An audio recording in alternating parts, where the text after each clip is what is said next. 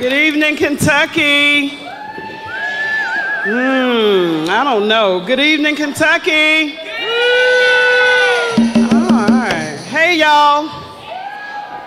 I knew you'd understand that one. I'm from North Carolina. That's what we do. Hey, y'all. You ready to sing? You really ready to sing? Okay. So here's what we're going to ask you to do. We're going to ask you to stand. And everywhere we go, we say we stand together simply because we stand together. Now, if you're not able to stand, designate somebody to stand for you. If you're really not able to stand. Now, normally, we're close enough that we can feel each other's energy because we like to create in this moment what Dr. Wyatt T. Walker called collective identity and collective effervescence. And that's the energy that happens when we all get together and start singing justice music, right? Okay, so this is Marielle on the other mic. And here's how we're gonna start. We're gonna start by just testing the room, by just feeling the room out a little bit, okay? If I get too close to this, y'all say, go back. All right? So without music, I want you to sing this. Let love arise. Let love arise. And its enemies be scattered. And its enemies be scattered. Let love arise. Let love arise. And its enemies be scattered. Let love arise. Let love arise. And its enemies be scattered. And its enemies be scattered. Let love. Let love. Let love. Let love Arise. arise. Let love arise. And its enemies be scattered. Let love arise.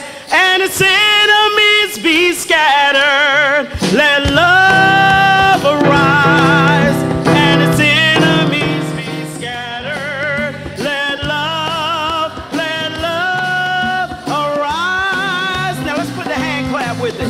Let love arise. And its enemies be scattered. Let love arise. And its enemies be scattered. Let love arise. And its enemies be scattered. Let love arise. Okay. That was a pretty good rehearsal. Pretty good rehearsal. So we discovered a wonderful singer when we were here the last time. You want to come up and help me?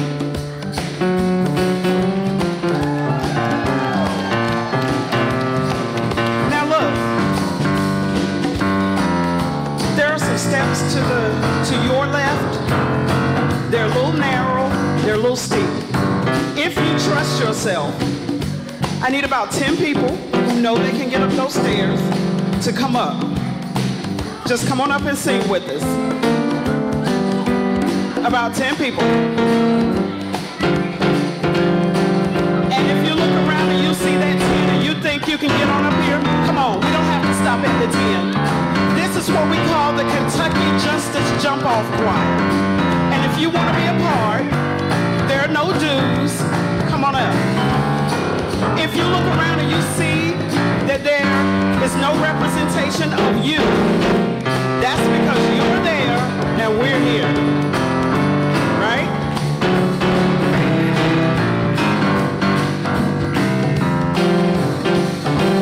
Okay, for those of you who don't come up, that means you gotta hold down the rhythm. And if somebody next to you is not clapping, if they're not clapping, look at them and ask them why.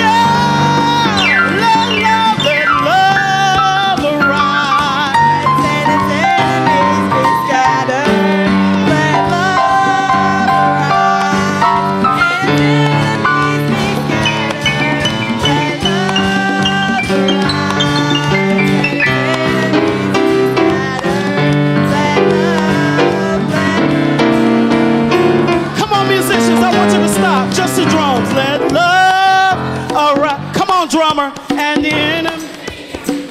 Let love arise. Let love arise.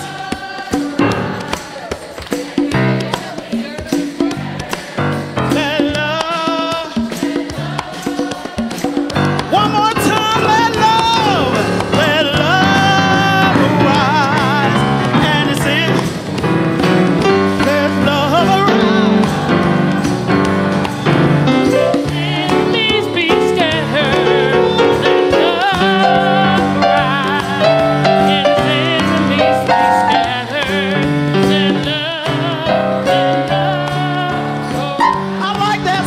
Let's do that again. Let love,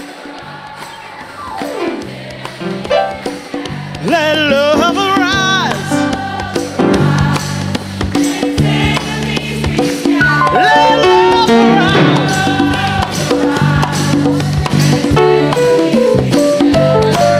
Let love arise.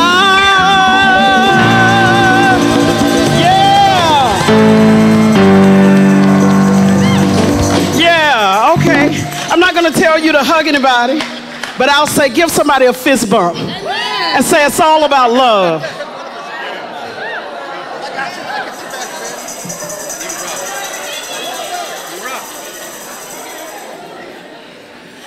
And when we have love, now this is where you're really going to shine. This is where I'm going to hear all these voices from the back.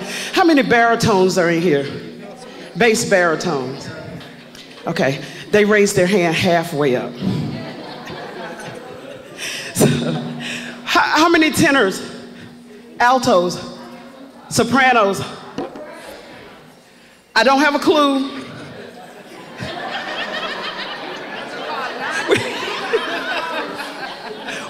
What I'm always scared of is if they raise their hands back here. All right, let's do this little light of mine. How about that, Marielle? You want to start that off?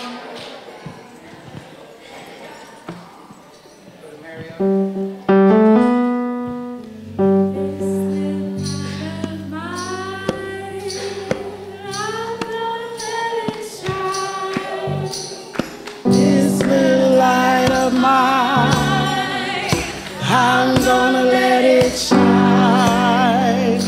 This little light of mine, I'm gonna let it shine, let it shine, let it shine, let it shine.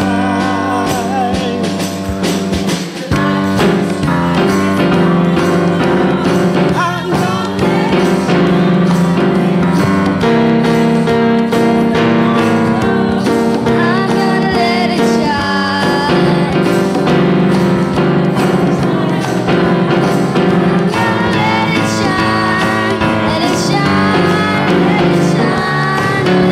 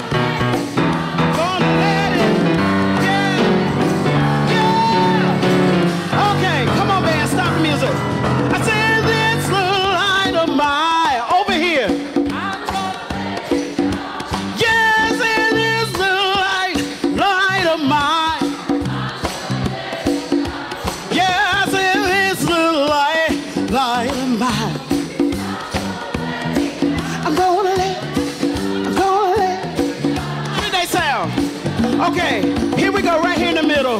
Yeah, this little light of mine. You know this little light of mine. Yes, this little bitty little light of mine. Gonna let it, I'm gonna let it, I'm gonna let it. Okay, over here, come on, you gotta give it to me. We can't let hate blow it out. I said we can't let hate blow it out. No, no, no, we can't let hate blow it out. I'm gonna let it, gonna let it. Come on, put your hands together. Let's sing this last verse. Yes, and it's a light of mine. Yes, and this little tiny little light of mine. Yes, and this little light of mine. Gonna let it, gonna let it, gonna let it, yeah.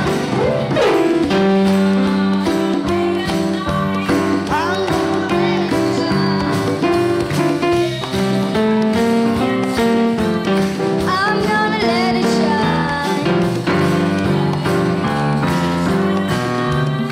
I'm gonna let it shine. Shine, let it shine, let it shine. This little light of mine. I'm gonna let it shine. This little light of mine. I'm gonna let it shine.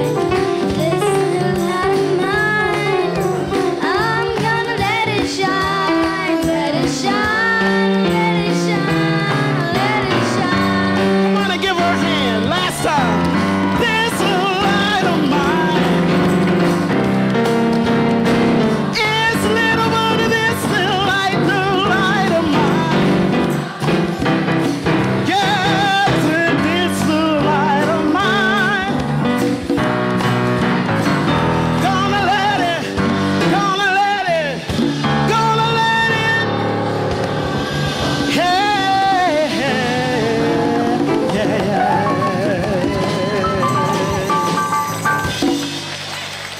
yeah. Y'all shining all over the place. Y'all shining off from back here. What in the world? Okay. So we're in the Poor People's Campaign, a national call for. We're in the Poor People's Campaign.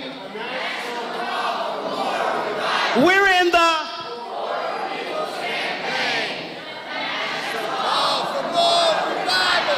And we have a song that says, and before this campaign fails, where are we going? If we have to, before this campaign fails, we'll all go down to jail because everybody's got a right to live. You believe that? So this is the last song, and we're gonna lift this one nice and high. So those are the words. Everybody's got a right to live. Everybody's got a right to live. And before this campaign fails, we'll all go down to jail because everybody's got a right to live. Okay?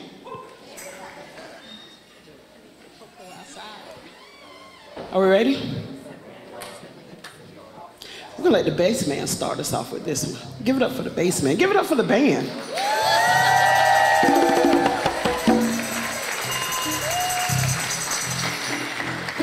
Okay? Mm-hmm. Everybody's got a right to live. Everybody's got a right to live. And before this campaign fails, we'll all go down to jail. 'Cause everybody's got a right to live. Everybody's got a right to live. Everybody's got a right to live. And before this campaign fails, we'll all go down to jail. Everybody's got a right to. Let me hear you sing it.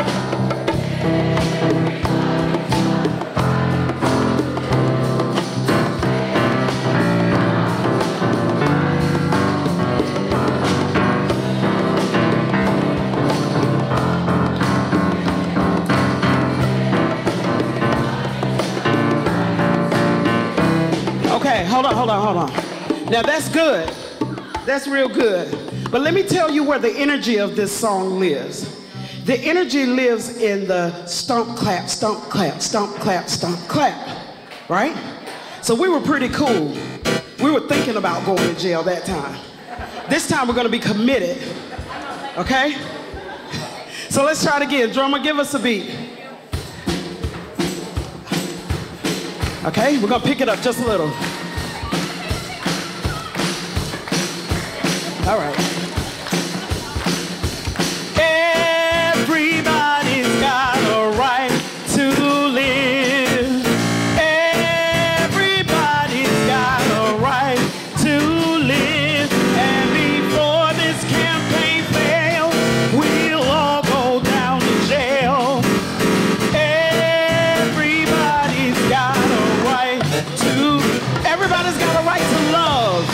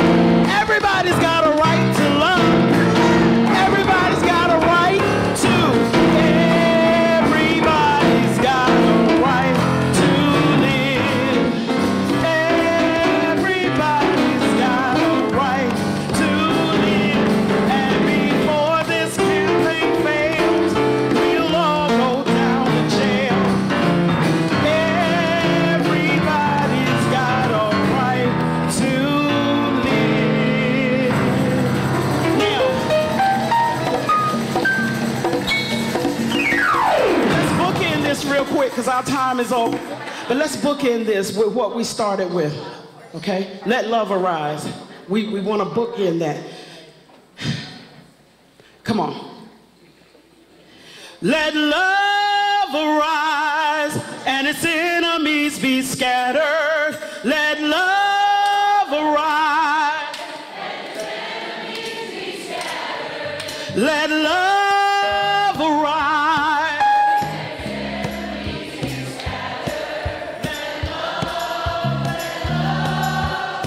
Come on, I want you to put some energy behind that. Let love arise, Pastor, and its enemies be scattered.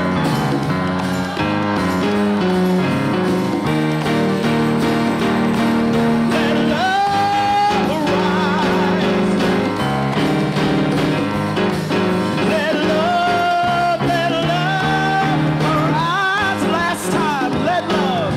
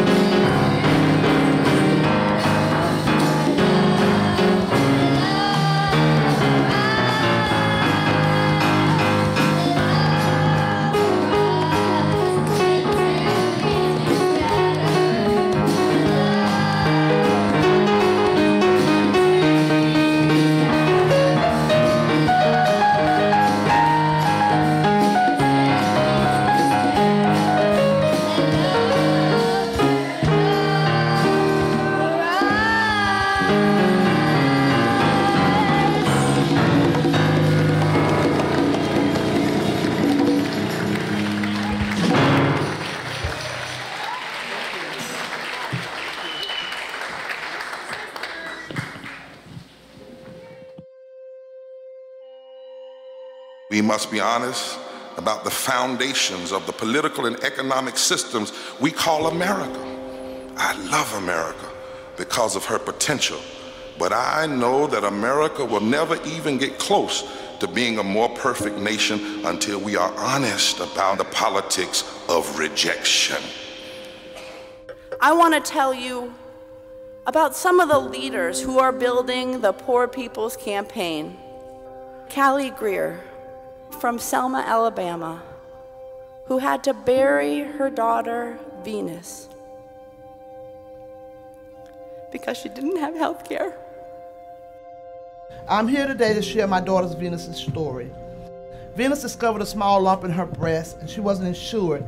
Venus had to be approved for every prescription and every piece of medical equipment that she needed. I'm standing here today in solidarity with the Poor People's Campaign because no one should have to bury their child in America because they don't have health care insurance. I'm 46 years old. I've lived in poverty here in West Virginia every day of my life. And I'm working. I am working poor with a bachelor's degree. I'm doing the best I can with what I have. I'm a second-generation fast food worker, and I've experienced the cycle of poverty firsthand.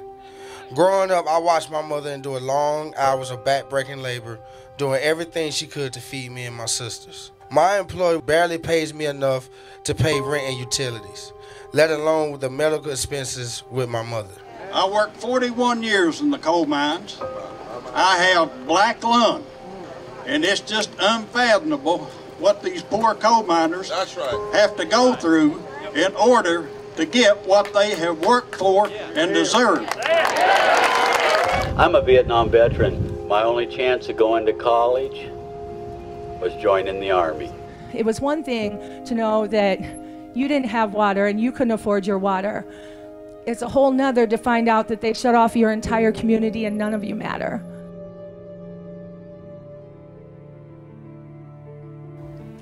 But when I lost my housing, health care, and income all at the same time, I was terrified, panicked. Now, I'm also a Kansas farmer's wife. Kansas farmers are committing suicide at a far greater rate than the national average. Why? Because they're stressed out. They're stressed out. They're usually in debt up to their eyeballs because they can't pay for all the equipment that it takes to run a farm. And they're in the most dangerous line of work there is, yet many can't afford to buy health insurance. We have no hospital. We are in a food desert. We have one grocery store for the whole county.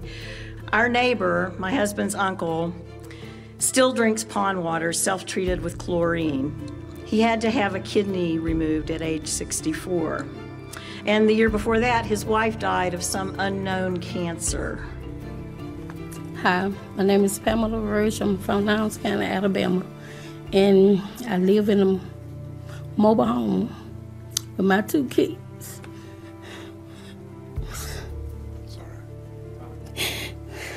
And I got raw sewage. I don't have no money on power.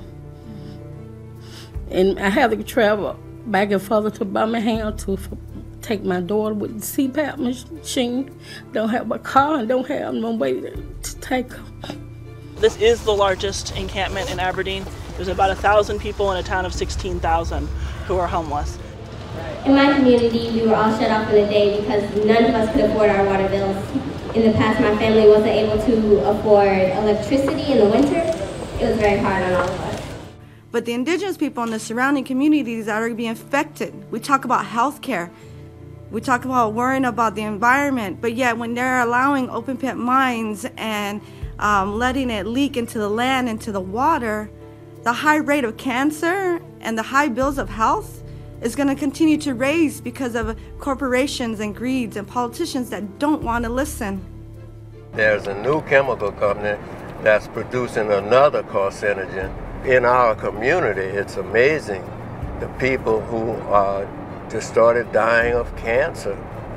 And when my wife was diagnosed with cancer, I was amazed at the black women that would ring our doorbell and walk in the door and pull a wig off to show my wife that I have it too. this wall. This is sin of the highest order. I put my life on the line at 17 years old to defend the Constitution of the United States against all enemies, foreign and domestic. And right now what we have domestic enemy right here. When there are 38 million poor children, when 60% of African Americans are poor, when 65% of Latinx are poor, when 40% of Asians are poor, when there are 67 million poor white people, we must say, this is not right. Somebody's hurting our people, and it's gone on far too long, and we won't be silent anymore. Our brothers and sisters are sleeping on the streets. For a country this rich to have so many people poor, it's immoral and it's wrong. Our backs are against the wall, and we got no choice but to push. We lift our voices for justice, we put our bodies on the line for mercy, and together we will proclaim liberty throughout the land, for the enslaved, for the poor, and for us all. Follow that breaking news in Albany, where a large group of protesters have moved into the street. Washington Avenue between City Hall and Lark Street closed down. Protesters with the Poor People's Campaign of Indiana. 2 o'clock on the East Coast, 2 o'clock in the middle, 2 o'clock on the West Coast. A wave, and the historians tell us it's never happened before. Our communities, Muslim communities, who have joined the Poor People's Campaign, you can count on us. Our democracy is in trouble. Our democracy is in trouble. And we come to demand. And we come to demand. Second warning. Because it's crucial that we make ourselves heard. No one is listening. We write letters, we make calls. No one is listening. So we gotta find a way to make ourselves heard. We are the Poor People's Campaign, a national call for moral revival. And we are here. We are poor. We are clergy. And we're here to say to our nation's capital and to the highest court in this land that everybody has a right to live. Everybody has a right to learn. Everybody has a right to love. Everybody has a right to living wages. Everybody has a right to vote. Everybody has a right to thrive in this society. Everybody say, I believe that we will win. I believe that we will win. I believe that we will win. Freedom fighter, and he taught us how to fight. The poor and their clergy. We read Article 6 of the Kentucky State Constitution that says we have a right to free assembly. We are demanding that we stop the war on our poor. We demand the right to vote. For formerly incarcerated. You need to cease and desist immediately or you'll be arrested. There will be a movement that will break through the con and bring people together to save the heart and the soul of this democracy and this world.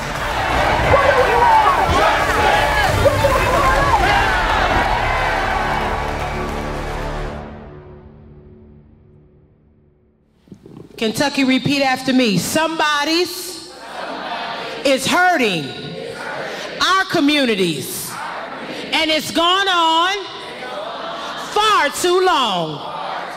And we won't, touch yourself, and we won't be silent anymore. Can y'all cut the lights up for me? Because I want the world to see Kentucky say that. Kentucky and Ohio and Indiana, we need to say that for the nation to hear us. Somebody is hurting our people. And we won't. I said, and we won't. Can they hear you? I said, we won't be silent anymore. Am I in the right house tonight? You all see what we just presented on this video. And I know it's a lot of things happening right here in Kentucky. Am I right about it? Amen. Ohio, am I right about it? Amen. Indiana, am I right about it? Amen. And so tonight we're here for war. We're here for business. Because we know that for too long our nation has been quiet about the needs of the poor and dispossessed. Oh, but I believe we came here tonight in Kentucky and Covington to say no more. I said no more. And we're going to raise our voices, and we're going to raise our ballots, and we're going to do what we got to do to make justice serve for all people. My name is Reverend Erica Williams. I'm one of the national organizers for the Poor People's Campaign, and I will be your MC for tonight. And I'm an old country Baptist preacher. So y'all better come along with us tonight, because we didn't come out here tonight just to play. We came to hear from the very important people, I call them the VIPs in our society, to put a face to these injustices. Because y'all got Mitch McConnell here as y'all senator. And he up there don't want to let nobody really know what's going on. But I got some Kentuckians in here tonight that say we know the deal. And we gonna make it be heard. So tonight I want you to engage with us. I hope you're sharing on social media. Please share the live stream. The Kentuckians for Commonwealth, what is it, the Northern Kentuckies? Kentuckians for the Commonwealth, have the live stream up. Please go on your page and share it. You ought to tell folks you should have been here tonight. But even if you're not here tonight, they can text 90975 to sign up for the campaign and to get involved.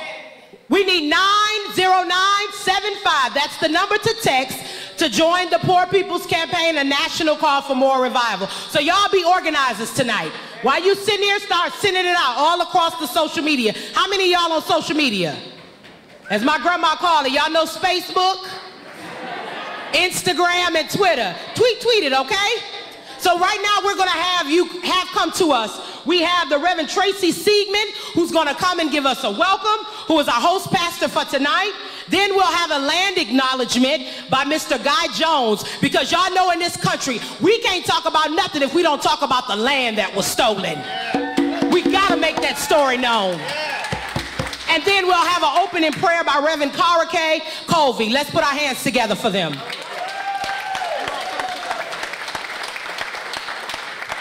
Good evening. I'm Pastor Tracy Siegman. I'm the senior pastor at First Christian Church Disciples of Christ here in Covington, Kentucky. Yeah. I want to welcome you this evening on behalf of the Northern Kentucky Coordinating Committee of the Poor People's Campaign, a national call for moral revival.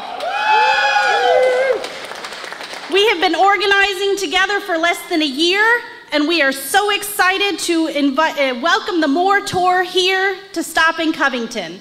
We as a local coordinating committee are bringing the work of the Poor People's Campaign to this area because we have all seen or experienced segregation in our communities, and we have worked in broken systems that fail the people they were started to help. The works of the campaign fuses the evils of systemic racism, poverty, the war economy, ecological devastation, and the nation's distorted moral narrative, which work together to oppress our people. The campaign sheds light on the impact of these 5 evils. We, as a coordinating committee, work together because we hear the call to act against injustice as a hope to envision and create a new world. I hope tonight that you hear testimonies and stories that will inspire you to do more.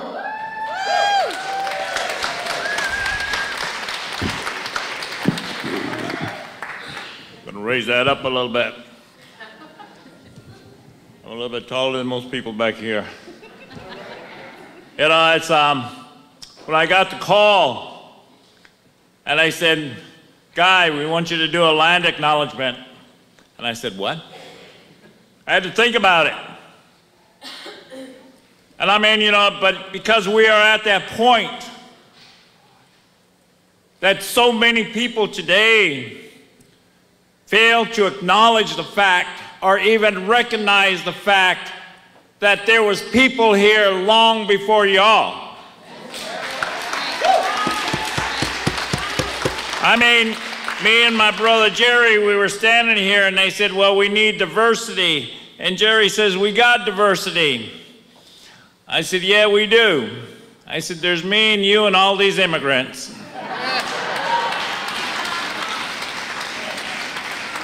Yeah. And that's one of the things that, so many of us today, we forget that fact. And it's time to remind people. And I was excited because they said, Reverend Barber, and this is a moral revival. I was like, all right. It's about time because you see, we live in a universe that is morally right.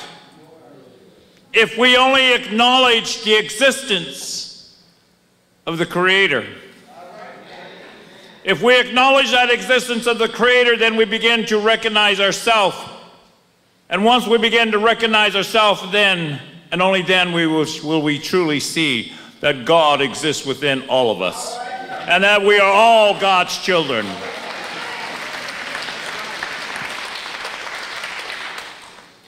We want to acknowledge the presence of the people whose land you walk on.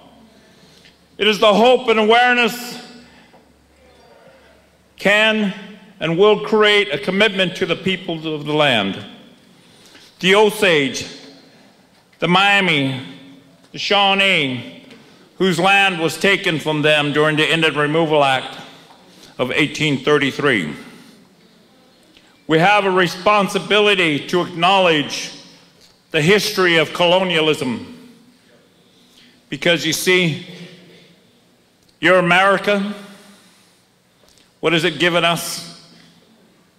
It has given us disease, poverty, suicides, and empty promises of a better tomorrow.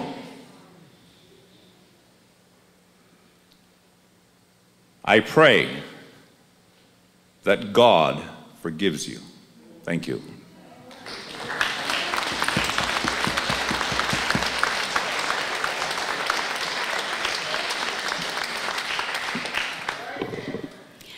My name is Reverend Kara K. Skaggs Covalli. If you will, please pray with me in whichever way that you pray. Amen? God of many names, who reveals yourself to us in so many faces and voices, God, thank you for the many blessings that you have given us. Thank you for uniting us through the movement of the Poor People's Campaign. We are here to demand your justice be done through the implementation of our moral agenda. God, we call all people of conscience to engage deeply in moral civic engagement and voting that cares about poor and low wealth people, the sick, the migrant, the workers, the environment, people with disabilities, the LGBTQAI community, and peace over war. God, we are here to shine a light on the conditions of those most impacted by racism and poverty and ecological devastation and militarization and the disordered moral narrative of religious nationalism. God, give us strength. God, give us courage. Help us speak truth to power. Open the hearts of those that have been hardened to hear the voices of your people. God, may we be inspired by those speaking tonight. May we lift them up. May we shine a light on their story so all people may know their circumstance. We pray, Holy One, for your protection. Be with us and guide us through all things. And in my tradition, we say Christ Jesus, but in all traditions, we look to you, Holy One, and say amen. Amen.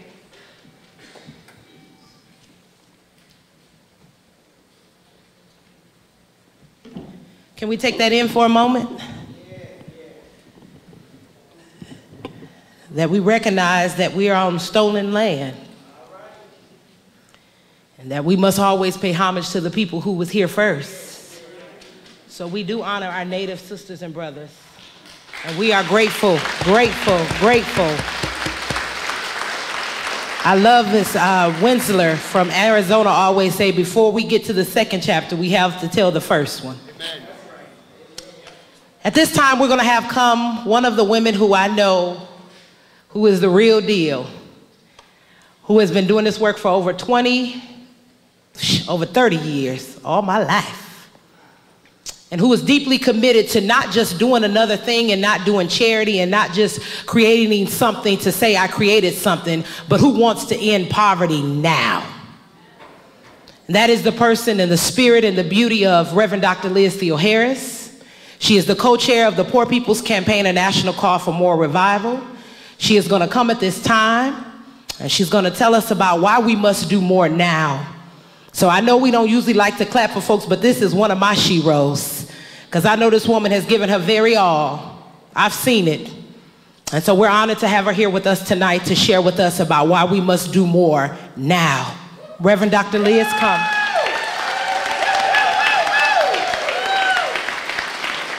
Good evening. Good evening, Covington. Good evening. Good evening, Kentucky. Good evening, Ohio. Good evening, Indiana. Good evening, the Poor People's Campaign, a national call for more revival all across this country. So I was noticing, maybe I have a particular perspective because I was sitting up here, all of the powerful freedom fighters that are on these paintings that are here with us this evening.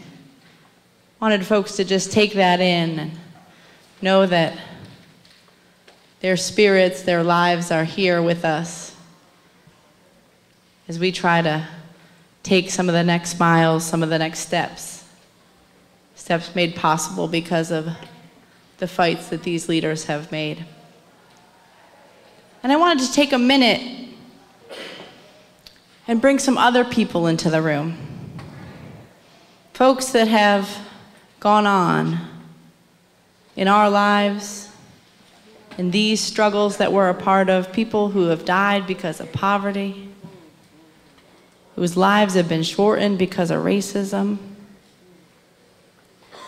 who are barely able to breathe because of pollution and ecological devastation,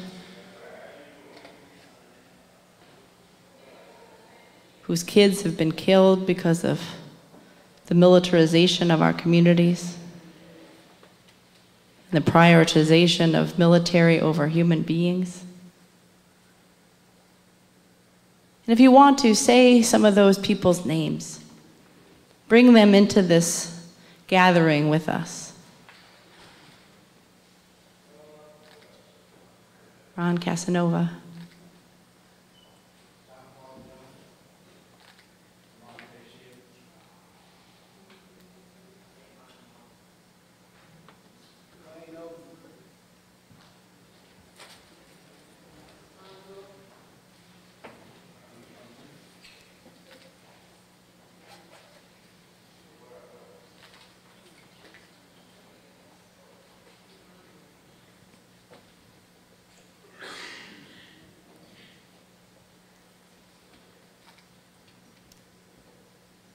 Can you feel them? Do you know that they're here with us? Their spirits, what they stood for, and why we must do more.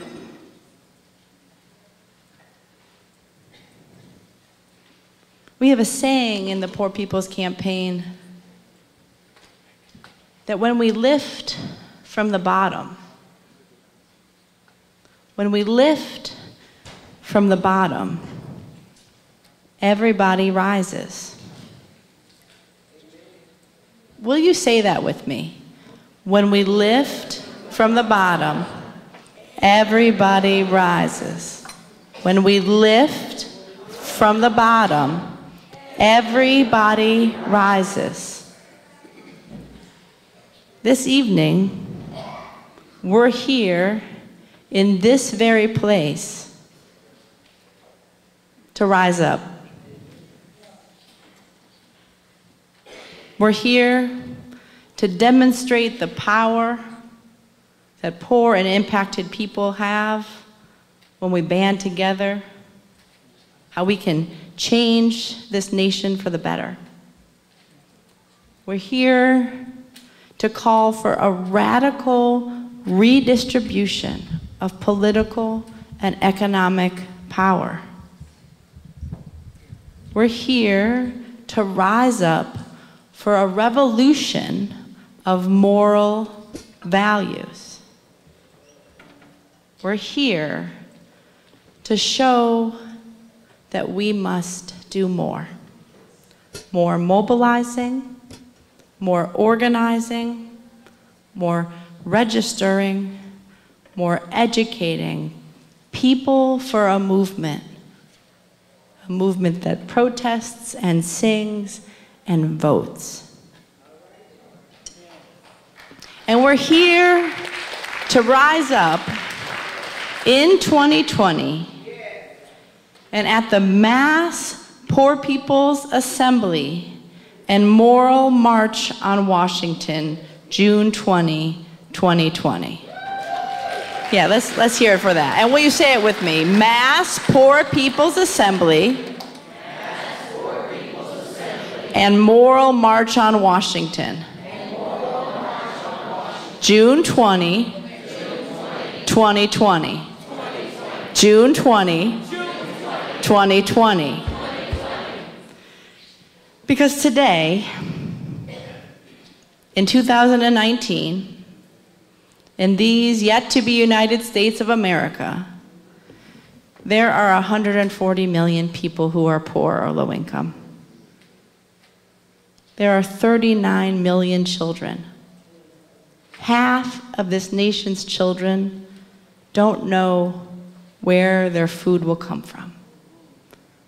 That's in a country that throws out more food than it takes not just to feed every person in this country, but the world all over. We need to rise up. And people are rising up. People are building a moral fusion movement of people from all races and creeds and colors, people from all religions and geographies, states, sexualities, genders. And people are indeed mobilizing and organizing, registering and educating. Mobilizing, organizing, registering, educating. Mobilizing, organizing, registering, educating. So the Poor People's Campaign in 2018 organized the largest and most expansive wave of nonviolent civil disobedience in this country's history. More than 40 capitals and in Washington, D.C. And then we converged on the National Mall for a call to action rally. This past June, we pulled off the Poor People's Moral Action Congress. We held the largest forum with presidential candidates in this election season, posing to those candidates, where do you stand on the issues that impact the 140 million poor and low-income people? We presented a Poor People's Moral Budget to the House Budget Committee. We showed our congresspeople we found the money. We found it. We know how we could have universal health care for everybody. We know how everyone could have a living wage job.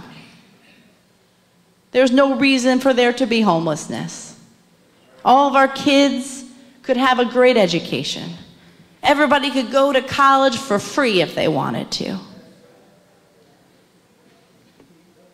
We showed that it's not that there's scarcity, except for a scarcity of political will.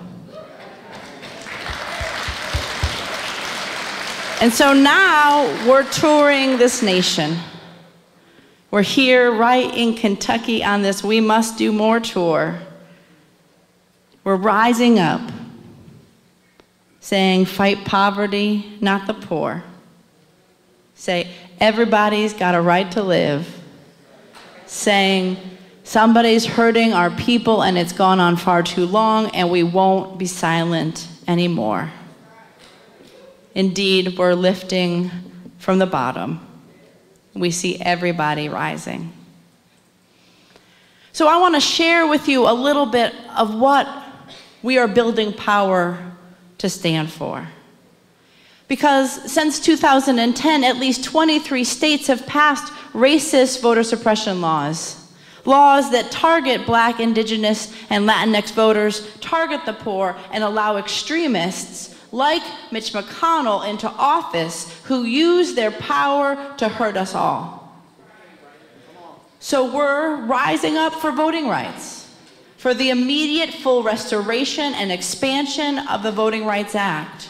We demand an end to racist gerrymandering and redistricting. We demand an end to placing persons on the federal bench who have a record of standing against voting rights, standing against LGBTQ rights, standing against women's rights, standing against everyone's rights. We demand automatic voter registration at the age of 18, early voting in every state, same-day registration, and the right to vote for the currently and formerly incarcerated now.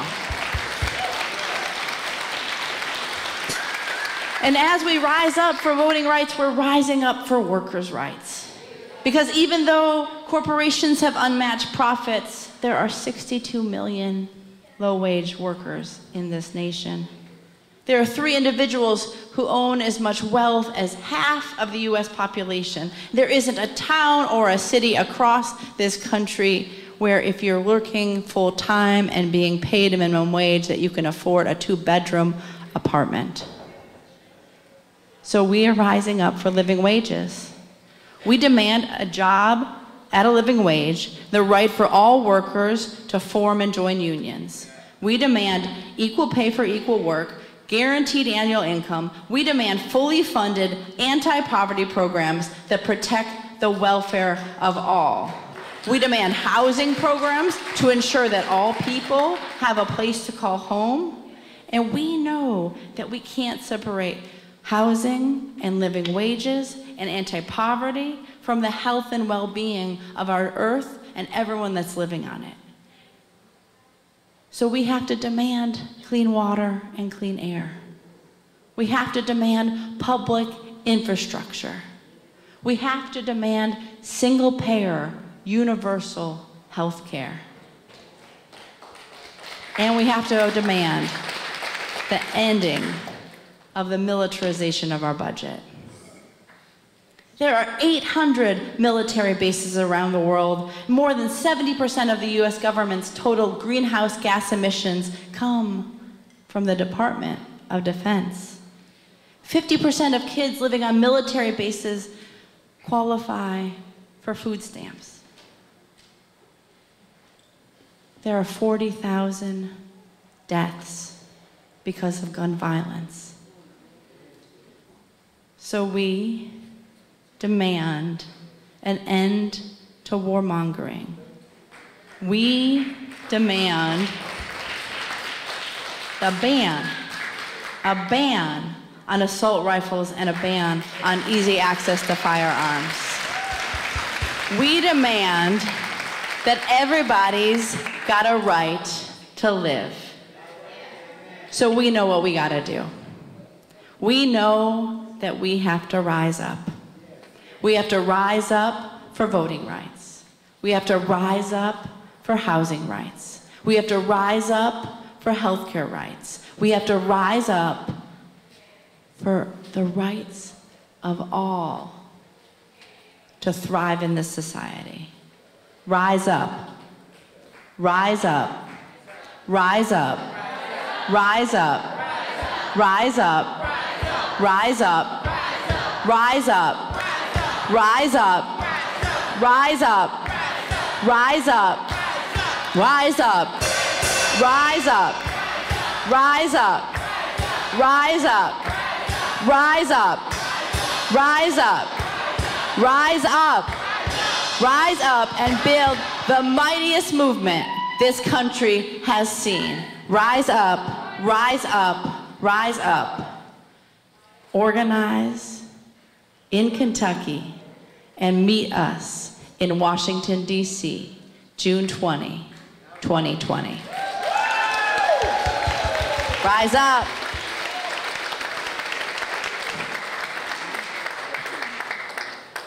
Are we gonna rise up? Here to give us some information on why we must do more and why they're joining us in D.C. on June 2020 are two of the tri-chairs from here in Kentucky. Pam McMichael and Serena Owens will come and let us know why they're coming to D.C. next year. Good evening, family. Let's mobilize, organize, register, educate, mobilize, organize, register, educate. Amen. Thank you for being here. And first, I have to give honor and all the glory to God. Amen. God is good all the time. This is a revival, right? Amen. So first, and also, I want to thank God for the Poor People's Campaign. I want to thank God for allowing us to have this moral revival here in the Lincoln Grant Scholar House. This was in the early and mid-1900s, the colored school up here in northern Kentucky. So it's an honor to be here today. I also want to thank the Poor People's Campaign for lifting up our voices and for starting, lifting up from the bottom. We greatly appreciate this opportunity to have our voices heard. And thank Kentuckians for the Commonwealth, thank the NAACP, and I thank the Kentucky Commission on Human Rights for recognizing this campaign with an Unbridled Spirit Award, as well as our Covington Mayor and Commissioners for recognizing that today, October the 25th, is the Poor People's Campaign Day, the National Call for More Revival Day. This is the day. Amen. So it's testimony time. So anybody in here ever experienced poverty or know someone or love someone who's ever experienced poverty? Anyone ever needed help with groceries or housing, health care, gas to get to work? Anyone ever live paycheck to paycheck or need a bill payment deferment arrangements and still have to duck and dodge bill payers in order to make ends meet? Oh Lord, they're gonna see me on TV. Well, you're not alone. So I'm your sister Serena, and I'm a mother and a wife of a veteran who's still waiting on some of his benefits.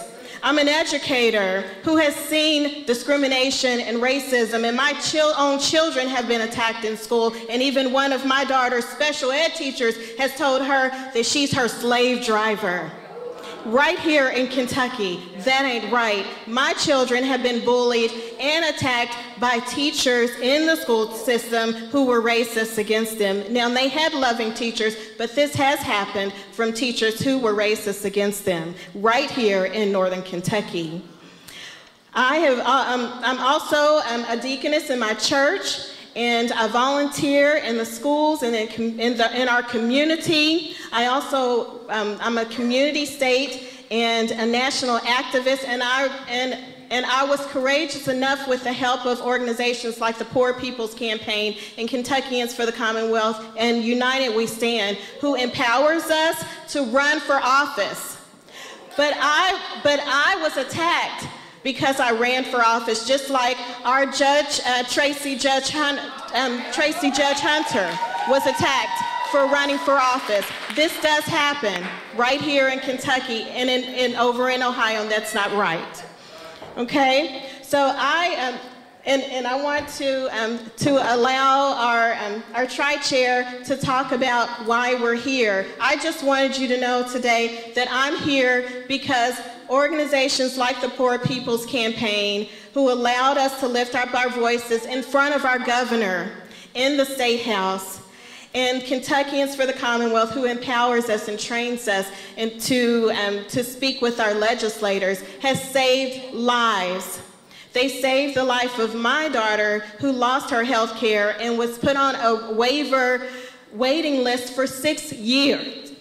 For 6 years, knowing that she was suicidal, knowing that she needed the health care. She was put, and she qualified and once had those services. So I just wanted you to know that you're not alone, and you have the Poor People's Campaign. We're gonna stand in solidarity with you. We're gonna help lift up your voices. You are not alone, okay? So again, it's testimony time. We have some awesome community heroes who were courageous enough to come forward and share their stories. And Pam, did you want to? Okay. And they were awesome and courageous enough to come and share their stories, their testimonies. And we're very grateful for them, because when we come forward and when they come forward, that encourages others to not be silent anymore. Amen. So we have 3 testifiers today. We have Jerry Neri, who will be speaking on ecological devastation, or Senko, about the pollution in our water, and about the petrochemical hub. And it's also a member of the Greater Cincinnati Native American Coalition. And then we have Richard Addison, who will be speaking on poverty, recovery, and the LGBTQ issues. He's a member of GLASS, the Gay and Lesbian Achieving Sobriety Together. And then we have Julie Russ, who will also be coming. She's a high school leader and a youth organizer around Climate Strike. And she's also a member of the Youth Activist Coalition. Let's give them a hand and lots of love for being courageous and coming here today to share their story. Amen. Thank you. How you guys doing today? June 6th of this year, ORSENCO, the Ohio River Valley Sanitation Commission, they decided that they were going to roll back the regulations that had been created that, when enforced, held those industries accountable for the pollution that they put in the Ohio River. As of June 6th, 188 of these regulations in 6 states have disappeared. Ohio Valley and the Ohio River is the most polluted river in the United States for 9 years. It is the home to 5 million people where they get their water.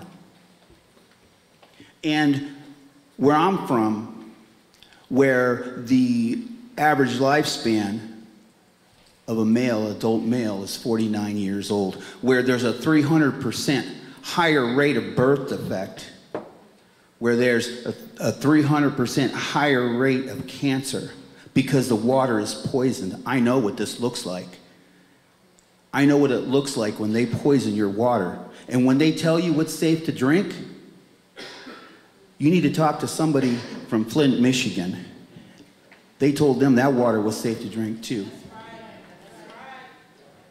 But we're still here. And it's, when I look at this and I think about the fact that it is egregious, that those people who are most affected by these policies are the ones that are held to change them. I look at all of you and I see you standing there. And I remember the youth of my community, the youth of my elders' community, and what they taught us about standing. And they taught us that we stand with our brothers and our sisters. And they taught us that we stand for the water and life. They taught us that we stand for one people in all nations. And I want you all to say that with me. We stand, for the water, for life. We stand with our brothers and our sisters. We stand for all people, for all nations. We stand for our brothers and our sisters. We stand for water, for life. We stand for all people, for all nations. We stand. We stand. We stand. Thank you.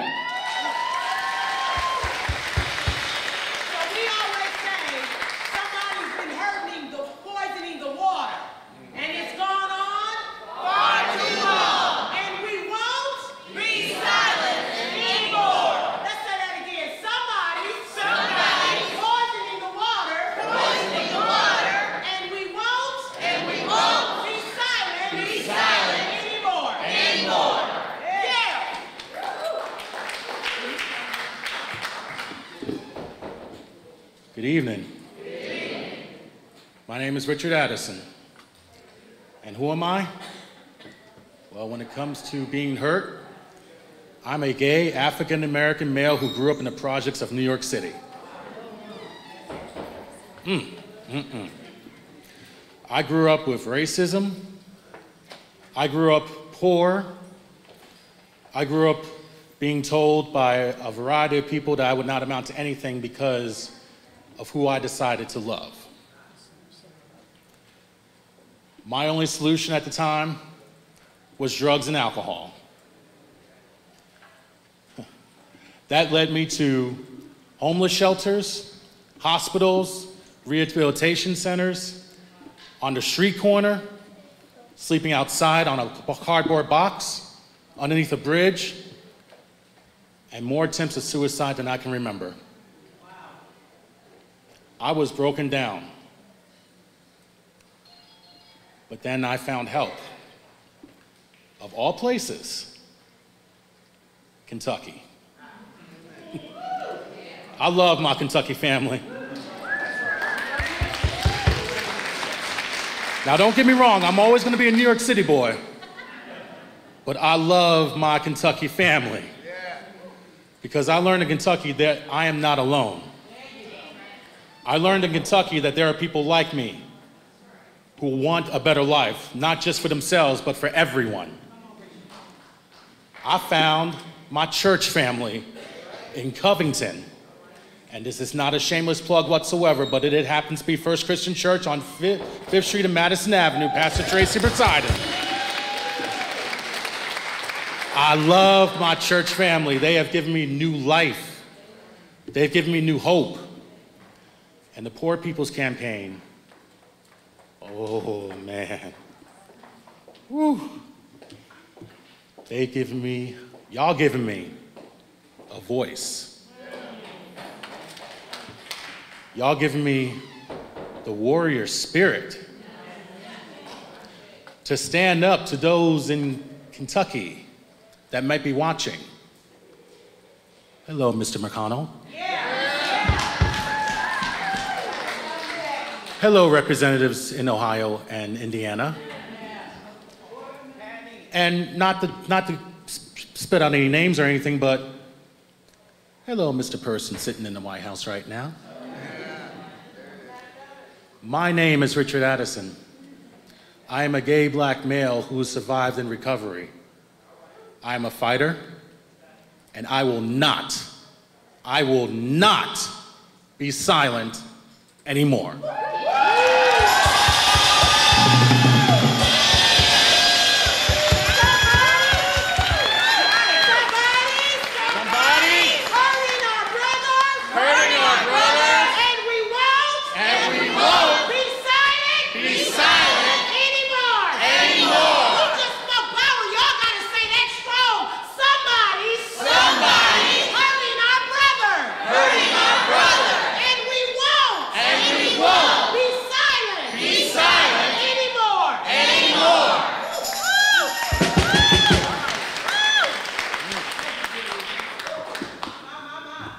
Hello, my name is Julie Russ, and first of all, I'd like to thank the Poor People's Campaign for inviting me into this beautiful space. It really is incredible to be here, and I'm so grateful. Today, I'm going to be talking about gun violence. In our country, this epidemic is our reality. In our streets, in our schools, in our movie theaters, in our shopping malls, the problem of gun violence permeates all aspects of life.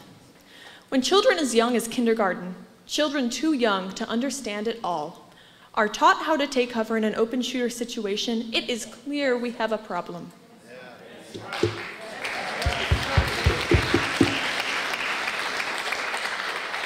Who could forget the homophobic, hate-fueled attack on the Pulse nightclub?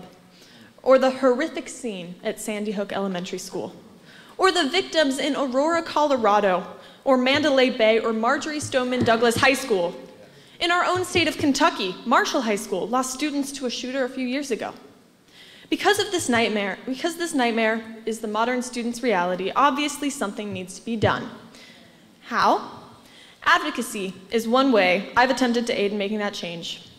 I was one of the founding members of the Fort Thomas March for Our Lives chapter, part of the national organization started by Parkland students that is aimed towards gun violence awareness and prevention education, as well as pro-gun control lobbying efforts and voter registration campaigns.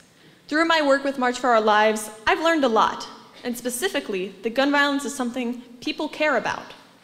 However, one aspect of the epidemic that is often overlooked is gun violence in relation to underprivileged urban communities.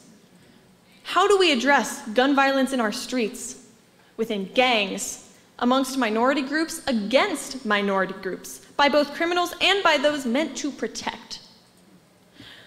Police brutality and street violence are all too prevalent, and as a white woman, I'm privileged that I have never had reason to fear authority. But that is not true for our brothers and sisters.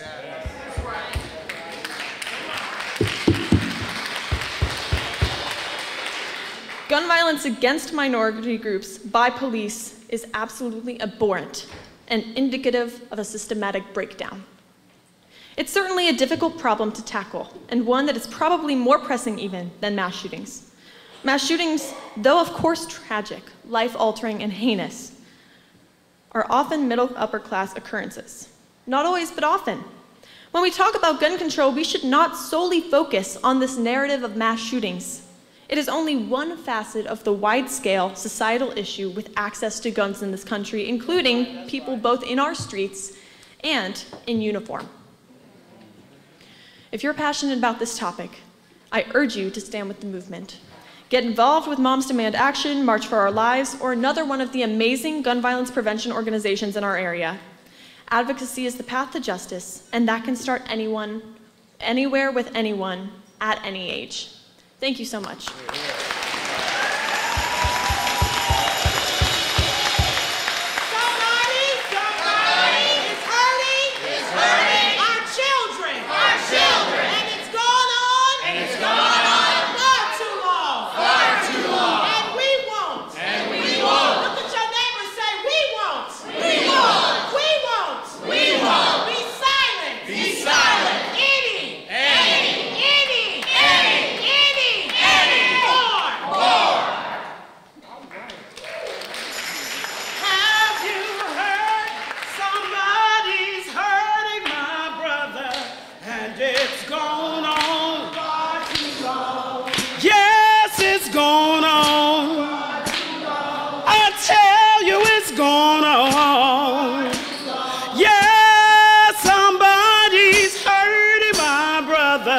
And it's gone on,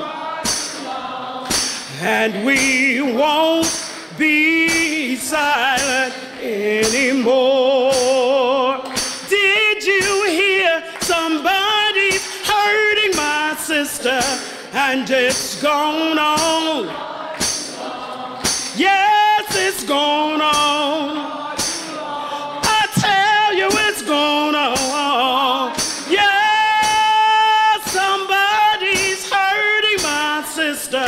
And it's gone on, and we won't be silent anymore. Did you know somebody's poisoning the water, and it's gone on? Yes, it's gone on. I tell you, it's gone on.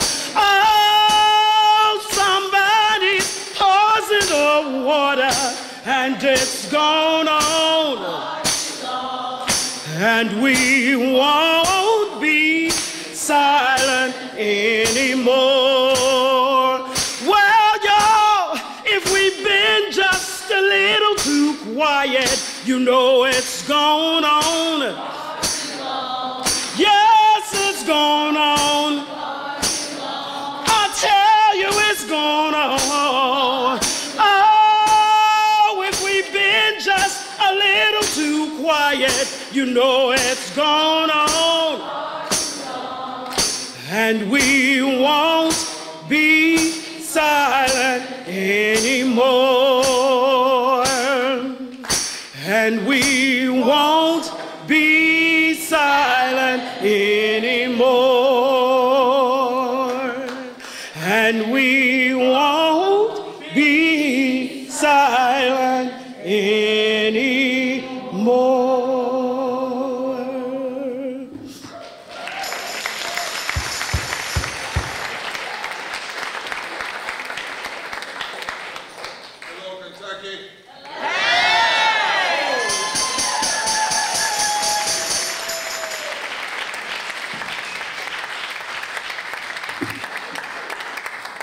I'm glad to be here with you all tonight and to be in this historic building where so much went on to help so many people in terms of organizing, looking at the murals around the audience, around the walls. Had a chance to meet a cousin. Where is she at? My little Barbara, right there. She says she's my cousin. And we're glad to heard some of the testimonies, heard Reverend Dr. Liz. Let's give them a big hand for that.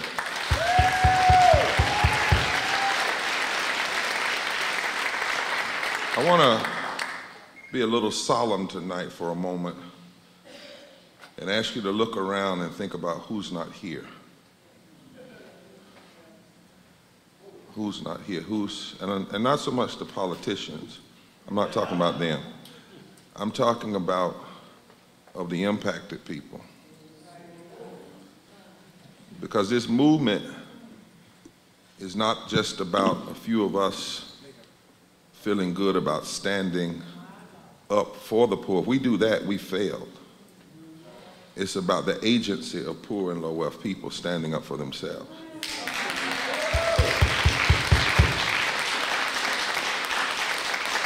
It's about us joining with them. It's about us making sure we make every accommodation and every facility and everything we do so that the people who are the face of the statistics rise up together with moral leaders, with advocates, with all of us. Now, Liz told you what we're on this tour for. We kind of, in this process, are speaking in a tradition they used to call team preaching in the Pentecostal church. And so one preacher takes one part of a verse and that's all they deal with. They don't go over on the other side. And then the other one deals with the other side. And it becomes a process of community teaching. And then nestled in the midst of that are the testifiers who are the heart and soul, the reason why. And it's important for a movement to have that kind of discipline because this is not just about oratory. It's about teaching. It's about the thousands of people online. It's about the media who comes. And I'm teaching even now, PPC, as you all continue to organize the discipline of a movement. You sit down even before you come and you say, I'm going to say this, so don't you say that, and I'm going to say this, so it doesn't look like the movement isn't talking to itself. Because people can pick up. This is not about competition.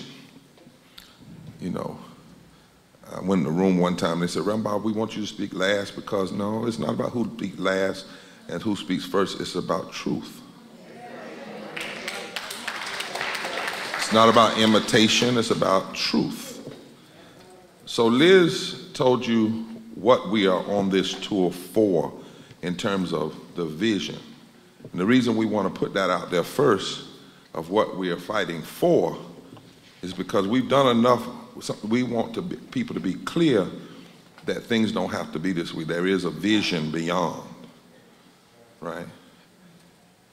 And she's talked to you about what we're going to DC for and why we're asking you to nationalize Kentucky, Roz, and build up for, and what we are inviting people into the movement for, and what we are registering voters for. And why is it that every time we get together, we can't be satisfied if we're the only ones that hear it? Every state we're saying now, this is the moment that media is most important. And just to have an internal pep rally is not enough. You can't change the narrative if you're not in the narrative. And you can't change the narrative if you're ever satisfied with just speaking to the choir.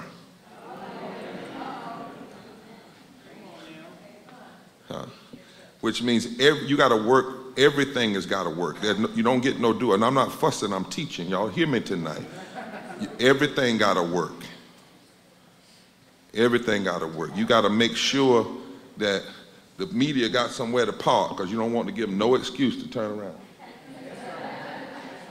You got to have what my friend Bob calls redundancy. If you got internet, you got to have 3, so you make sure it's not missed.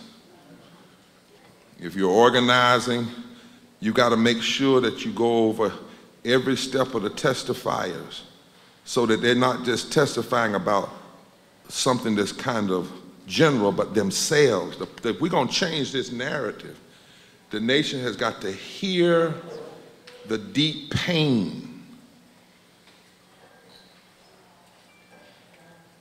The goal of the testifiers many times is not to make us applaud, it's to make us cry. And we got to work on that, y'all. Because the tendency is we like celebration, but this nation has to be broken to the point of repentance. And the joy will come, the joy has to come up through knowing that we're on the right side of history. Not saying we're on a joyous movement, but the joy can never override the tears. This nation has never changed until it was forced on its knees, until its heart was broken, until folks saw how ugly it was, and only then. I went to a labor movement meeting one time, I think it was in Chicago, and they were all out there to argue for better wages, but the DJ was playing some party song, disco song. And I walked over and said, "What are you playing?" He said, "Well, I'm doing music for the movement." I said, "That ain't connected to nothing. If you playing happy music, but then you want to turn around and tell the people you hurting because you're not getting living wages, you're getting a mixed message." We can't be afraid to cry. The Bible in Amos chapter 5 says, God says, I need a remnant that will cry in the streets. I don't even need everybody, but I do need some folk who will cry in the street, who will shut down the factories and will shut down the malls. And God says, when I hear you willing to cry, God says, then I'll come and help you. But I can't even help you until I'm serious. I know that you're serious about needing help. And Kentucky, like a lot of other states, but since we're in Kentucky, we got to help Kentucky cry. As I said, Liz told you what we are building power for. My job tonight is to tell you why. You know what? You know, the budget, the moral budget, and more money for education and cutting the military budget so we can fund these other things. She listed it out, and we have this moral budget. But my job tonight is to say why. And the reason why is because there is a systematic reality that is literally trying to push us down and destroy us. And we must make sure in our gathering that our gatherings start being full of the people that are experiencing that push down every day. Wish I had a witness here. That the reality of systematic racism, systemic poverty, ecological devastation, the war economy, and the false moral narrative of Christian nationalism, not just the false moral narrative, but the false moral narrative of Christian and religious nationalism. And I said this the other night in Louisiana, I'll say it here, is literally trying to kill us.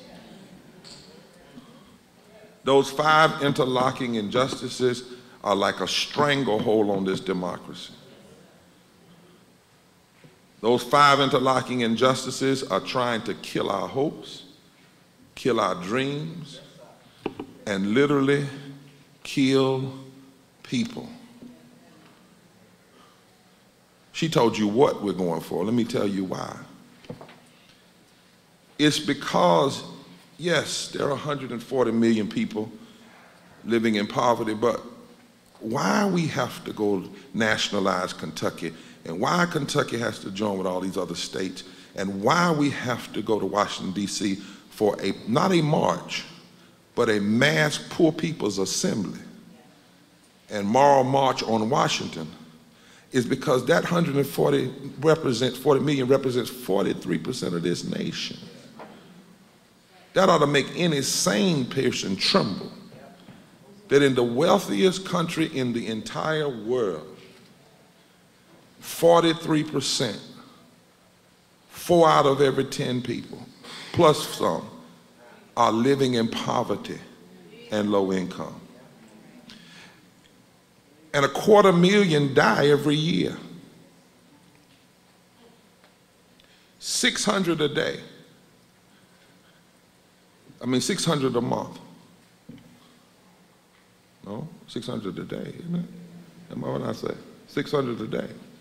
Is that right? Or a week? It's a week, I think. It's a week. 600.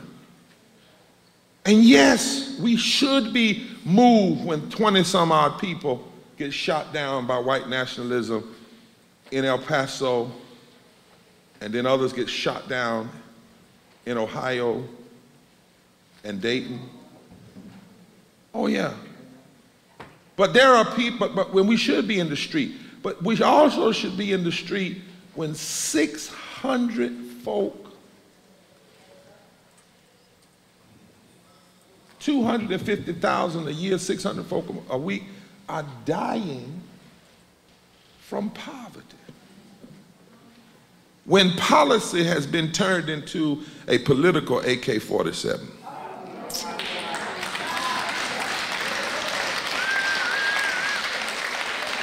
Murder by other means is still murder. 37 million people. Somebody pull out your calculator right quick on your phone. 37 million people without health care. A study at Harvard says for every 1 million people without health care, 5,600 people die. Add that up. 37 million times 5,600. 36 million. 5,600 times 37. 5,600 times 37. What is that?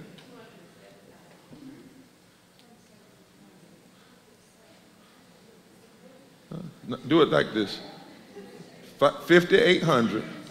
We're going to get it right. 5,800 times 37. Yeah. That many people are dying every year. Not because God called them home, but because governors roll back health care and legislators roll back health care. And we have to get those folk in this room. It's all right to boo the politicians, but we got to make America see the folk that's dying. We're going to need some folk coming to D.C. who will stand on that stage and say, I might not be with you by August. Because I'm dying from cancer, I'm dying from something, and I would have health care. But in Kentucky, they rolled it back. And I'm here with the last part of my breath to say fight until that reality is changed. That's why we're going. 4 million people get up every morning, can buy unleaded gas, but can't buy unleaded water. And they're drinking unleaded water, not just in Flint. Flint is right now the focal point, but even here in Kentucky. 26 states engaging in racist voter suppression. We're a movement that understands our problem didn't start with Trump. We're not that shallow as a movement. We understand that 6 years before Trump's name was ever on the ballot, 26 states decided to suppress the votes of 54% of African Americans in this country. And the very people that suppress the votes, once they get elected, they then turn around and pass policies that hurt white folk, black folk, native folk, Latino folk, Asian folk. Y'all hear what I'm saying? I'm being solemn tonight, but my job is to my job tonight is to get you a little pissed off. Why? These unjust policies. We went down to El Paso, and they were telling us how some children, they had to take their shoelaces from them because they were so traumatized by being in cages, they were using them to hang themselves. And those are the stories we aren't hearing. Mass incarceration is the new slavery, especially among poor folk and among African Americans. Native Americans are still treated like wards of the state, and their holy lands are stolen. What do you think it would be like if somebody right now went on the site of the National Cathedral in Washington, D.C. and said, we're going to drill for some copper here? They'd say, no, this is a religious site. But that's what's happening to our Native American brothers and sisters. People are going on their holy lands where their grandmothers and great-grandmothers and grandfathers are buried and saying, to hell with their bones. That's why.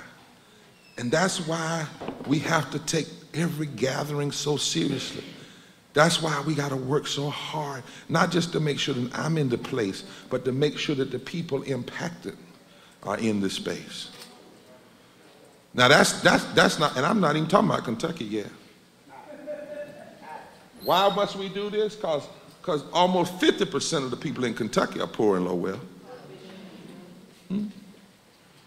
2 million folk, almost 60% of the children. Somewhere we got to have a movement in Kentucky that says to our white brothers and sisters, y'all better stop believing them damn lies about racism. Y'all better stop letting folks separate you from black people. Because the reality is there are 1.6 million white poor folk in Kentucky. There ain't but 435 poor black folk in Kentucky. Now that's 65% people of color. But that's 1.2 million less than poor, low-income white folk. And I believe if we tell the truth, we can cut through the divisions that have so long separated us.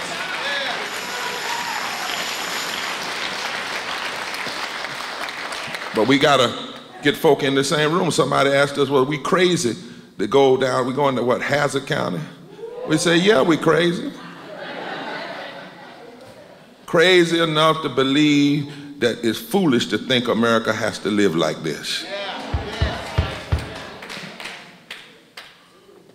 You're right here in this state. You've heard some of the stats. And behind these, we got somebody shout real people. Real people. 271 people uninsured, say real people. Real people. That means that about 1,000 people died last year in Kentucky that God ain't had nothing to do with calling them home. Now, God may have welcomed them home, but 1,000 of them died because the politicians in this state, like McConnell, your other senator, your governor, and other folk, when they got elected, they get free health care that you pay for, but then they don't want the people that elected them to have the same thing. And every gathering we have like this, we got to start bringing in the people impacted. The people that live in those 33 census tracts in Kentucky that can't afford water. The people that are affected by the 87 tons of nitrogen oxide that's emitted in Kentucky. The 4,000 people that are homeless. The people who work at a minimum wage and they got to work 77 hours just to afford a 2-bedroom apartment. The 872,000 people in this state that make under $15 an hour. That's why. We know what we want, but we have to know why. 50% of the workers in this state make less than a living wage, while your senator has raised his salary every time they've done it. Huh? Huh? 636,000 people participate in food stamps. 52% of Oswelly, O-W-S, L-E-Y, I say it. Help me, Kentucky. Yeah, Owsley County, 52% are on, 52% of the county residents, 94% that are white receive food stamps. And we got to have some white poor folk that will stand up and say to these politicians and others, you gonna stop talking about poverty like it's just a people of color issue and using that as a wedge issue to separate us from each other.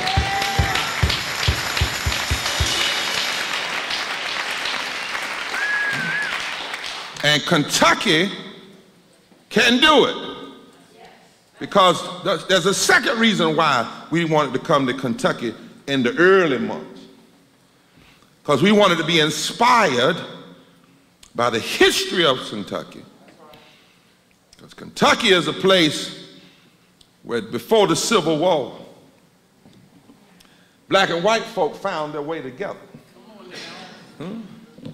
Before the Civil War, there was the reality of slavery trying to push people down. And what did they do here in Kentucky and across the river? You birthed abolitionists.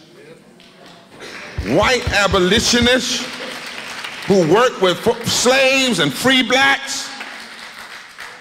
And they came together, not in the 1900s, but in the 1800s. Before the beginning of the Civil War, when it was much more dangerous. And if they could get slaves and white folk together before the Civil War, surely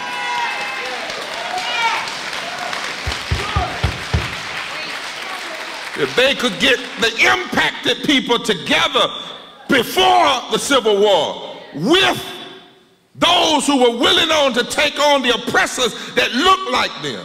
That's the history here.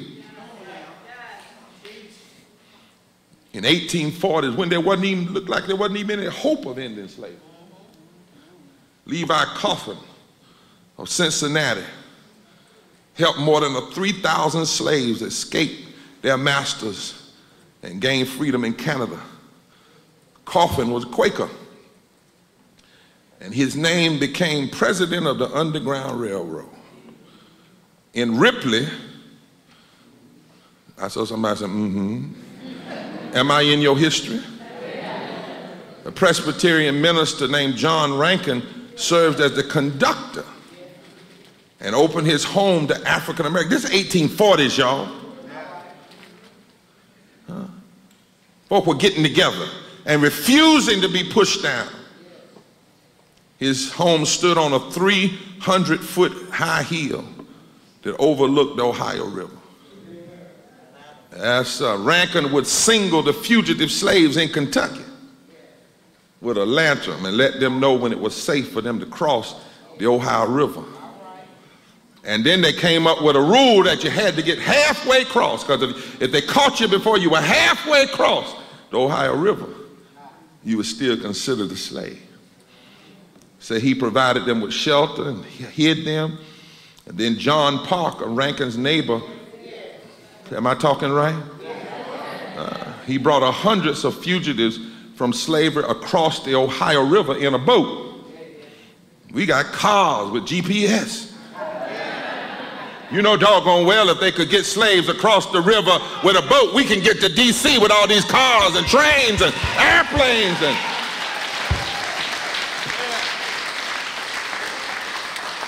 now, these men risked their lives. If this was 1840, by now somebody would have been in here shooting us up.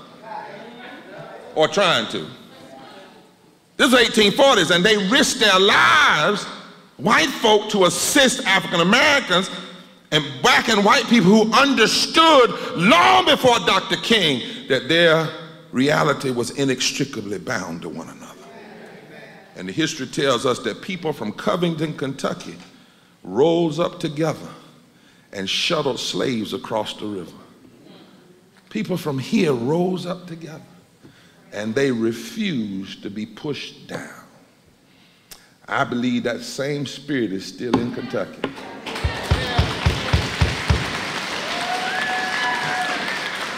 My God, I believe, Yara, I feel the spirit of the ancestors. Huh? I hear what Paul said in the book of Hebrews, that when you run the right race, there's a great cloud of witnesses. They might be dead, but they ain't dead. They still alive in the upper echelons of heaven, and they're looking down on us, cheering us as we fight on against the oppression of our day. I feel the spirit in here.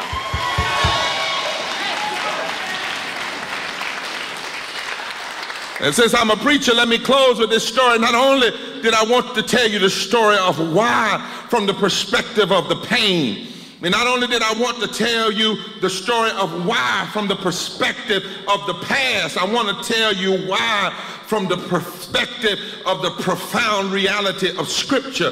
And that is in Hebrews chapter 10, verse 39, Paul wrote something that is like a touchstone for me and has been one down through the years. The people were facing all kind of trouble, and Caesars and folk like Trump back then who wanted to always push people down and hurt people and lie and build big buildings and put their names on it while they crushed the lives of people. And for a moment, my brother, the people thought about quitting.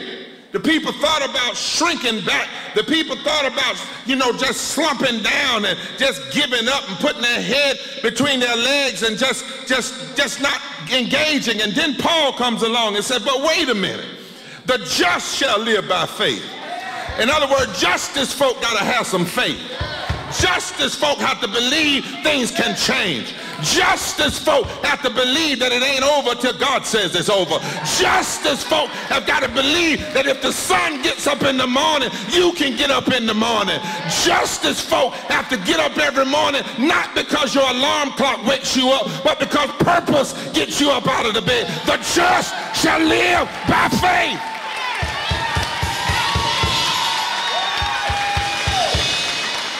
And then after Paul said the just live by faith, he then said, now we are not of those who shrink back under destruction, but we are those who persevere unto the salvation of the soul. For faith is the substance of things hoped for, the evidence of things not seen. Turn to your neighbor first and say, we have to know who we are. I'm sick and tired right about now of everybody keep telling us who Trump is. We know who he is. I'm about tired of everybody telling us who McConnell is. We know who he is. I'm about tired of everybody telling us who the racists are. We know who they are. But the question is, who are we? Whose children are we? Are we the children of the liberators? Are we the children of the overcomers? Are we the children of the abolitionists? Are we the children of the people who walk by faith in the past? We are not of those. Touch your neighbor and say, we are not of those who shrink back. Look at them real good. Say, we are not of those who shrink back, who get scared, who give up, who fall down, who quit. No! We are those who rise up together. We are those who rise up for the salvation of the soul of this nation. Why are we going to D.C.? It's time to rise up. No time for shrinking. No time for sitting down. No time for giving up. We've got power that's untapped. Do you know that the number of people that are poor and low wealth in Kentucky is the margin of victory in this state? That if you organize 10% of the poor and low income people in this state, you can change any election. This ain't no time to shrink. It's time to rise up. Do you know that 100 million people didn't vote in the last election? And that's because they didn't hear anything about poverty and low wealth. And if we can change the moral narrative, maybe 50 million of that 100 million might decide to return to the civic square. This ain't no time to shrink back. It's time to rise up. Do you not realize that the people before us face worse than this? Stop acting like this is the worst thing we ever seen. We come from people who overcame slavery. We come from people who overcame the denial of women to vote. We come from people that overcame Jim Crow. We come from people that overcame all kinds of evil. This ain't new. It's just our time to rise up together and know who we are.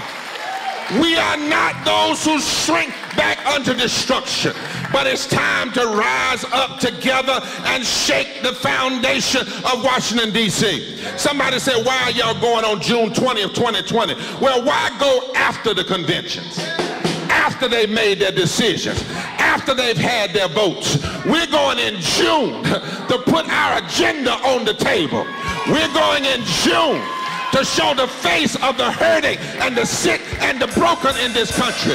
We're going in June because we're expecting July, August, September, October, November, December, that there's going to be a change in this country if we have anything to do with it. Is there anybody here ready to rise up together? Turn to your neighbor and say, neighbor, God is my help. I'm not going to let you shrink. Grab him by the arm and say, get up and let's fight together. Let's stand together. Let's protest together. Let's march together. Let's pray together. Let's vote together. But for God's sake, don't sit down together. We are not of those who shrink back unto destruction. We are those who press on unto the salvation of the soul of this nation. I wonder tonight, is there anybody else that feels the spirit of the ancestors? Let me see if I can, like my Quaker brothers and sisters, just take a moment and look up in the atmosphere and see if for a moment we can't hear them crying over the balconies of divinity. Don't y'all quit. Don't y'all stop. Y'all better keep on fighting. We fought before you were born, and we overcame a whole lot of things before you were born. And so you better rise up together and take your place, because I'd rather rise up together and lose than sit down and never make a chance at trying to make things different. But I know what history says. When we rise up together, we win. One can chase 1,000, two can put 10,000 to flight. If God be for us, it doesn't matter who is against us. Weeping may endure for a night, Kentucky, but joy will come in the morning. Rise up together.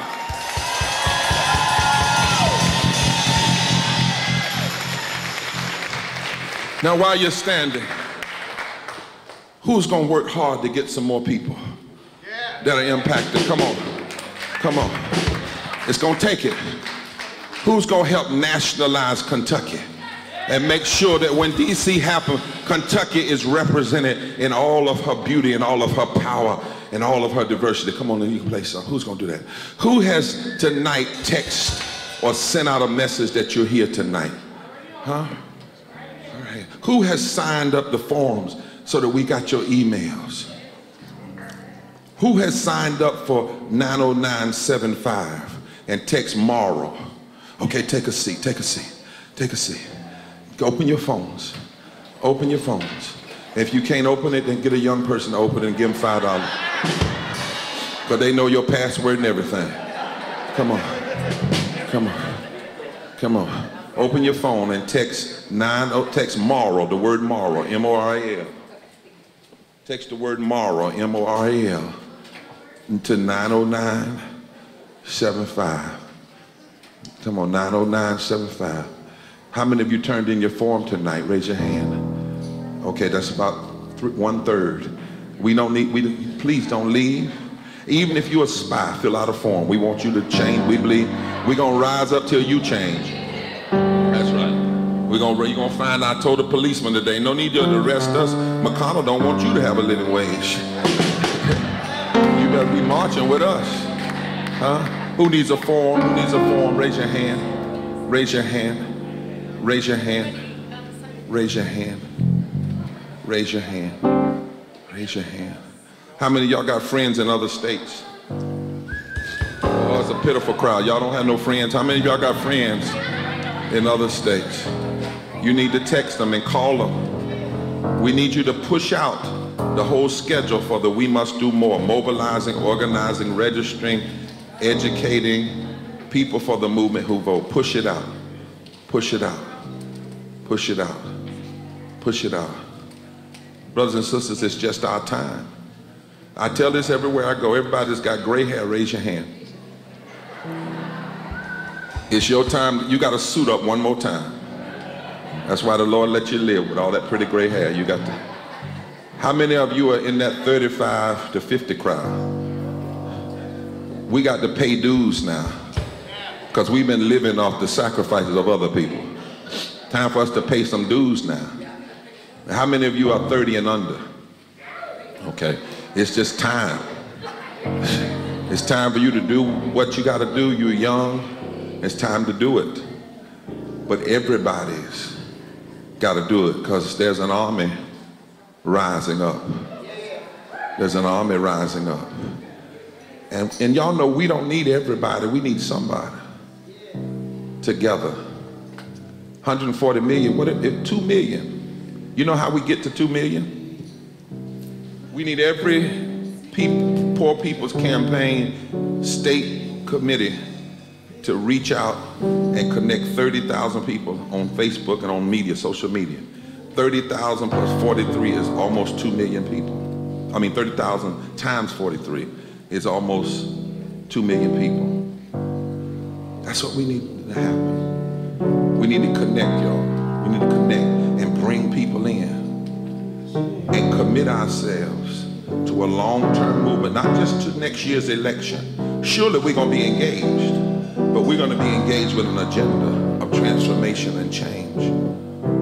And if folk didn't know your power, they wouldn't be fighting so hard against us. You know, if people didn't know your power, they wouldn't be lying and cheating with voter suppression and going and getting help from Russia and spending so much money to divide people and put out all this false religious narrative. Liz will tell you, if people don't fight you that hard when you're weak, they fight you when you have the potential to rise up together. And what the fight is the attempt to make you doubt yourself. That's why the Apostle Paul in that moment had to speak to the people. They had seen crucifixion, they had seen death, but he said, look, we are not of those who shrink back unto destruction. There is a place, and I'm closing. Shh, in the hall. Shh, shh, shh. Just play under me, come on.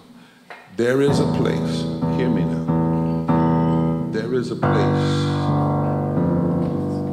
when your nation is acting insane. Shh.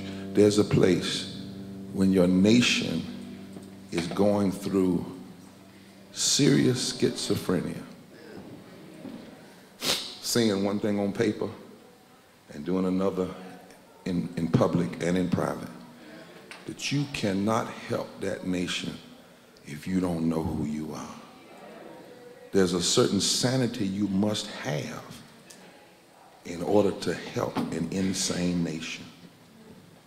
And you have to decide whose imagination are you going to believe? Whose truth? Are you going to have to believe those who imagine this democracy divided, torn apart forever? Or are you going to step in like those of the past who had to imagine the day against awful midnights? They had to imagine the day in midst of awful midnight. They did not go around the midnights. They did not deny the midnights, but they had to imagine the day in the midst of the midnights in order to fight through the midnight until the morning. We are not of those who shrink back unto destruction, but we are those who persevere unto the salvation of the soul. Let's have some faith that what you see here is just the substance of things hoped for. And this gathering tonight is just the evidence of what has not yet been seen in Washington, D.C. and around the world. Liz is going to close us. God bless you. Kentucky folk, God bless you. And love you.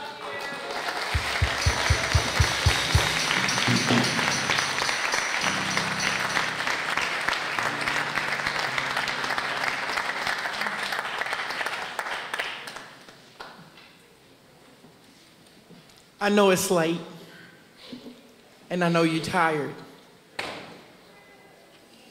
but we're gonna end this. We're gonna rock your stuff out of here as you go out of here. My name is Tana Fogel. I'm out of Lexington, Kentucky. I am one of your tri-chairs for the Kentucky Poor People's Campaign. My name's Pam McMichael. I'm out of Louisville with Tana and some other folks. I'm one of the tri-chairs of the Kentucky Poor People's Campaign. Before Tana closes us out with a call to action, on behalf of the Kentucky Poor People's Campaign, we want to thank Reverend Barbara and Reverend Liz and all the national staff for coming to Kentucky once again, joining our efforts as part of a national movement from Benham, from Bowling Green to Benham, Kentucky, from Hopkinsville to Hazard, from Eddyville to Covington,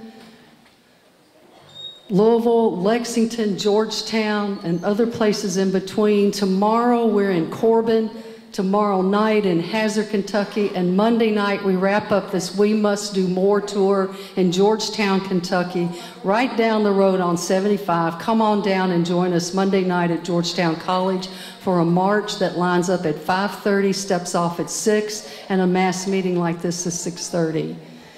We want to say one more reason to Reverend Barbara and Reverend Liz and the national folks about why we're in Covington, Kentucky, and why we wanted to start this tour here. According to the Southern Poverty Law Center, the highest percentage of white supremacy groups in Kentucky are right here in this area. And it's important to name that. It's also important to name that so many of our policies, and this has been said tonight, are race-based but hurt all of us. Yes. And it's important to counter that racism head on. When Reverend Barbara talked about pain, thank you, Pam. When Reverend Barbara talked about pain, one of the issues here in Kentucky is that over 312,000 Kentuckians, like myself, has lost their right to vote. Let me say that number again. 312,000. And it takes an order from our governor in order to give us a partial pardon. I want you to sit with that. And so that's why that petition is floating out there from the Kentuckians for the Commonwealth, to get you to sign and support that people that are back in the community working, we need to vote. And you think about changing Kentucky, over 312,000 will change it. So as we close, we would like to thank the planning team from the Northern Kentucky area We would like for the planning team to please come up and surround us. Thank you, Danielle, our regional leaders. But here's what we're gonna do right now. We're gonna go 20, 20, 20, 20, 20, 20, 20, 20, 20, 20, 20, 20, 20, 20, 20, 20, 20, 20, 20, 20, 20, 20, 20, 20. What does that stand for? Washington, D.C.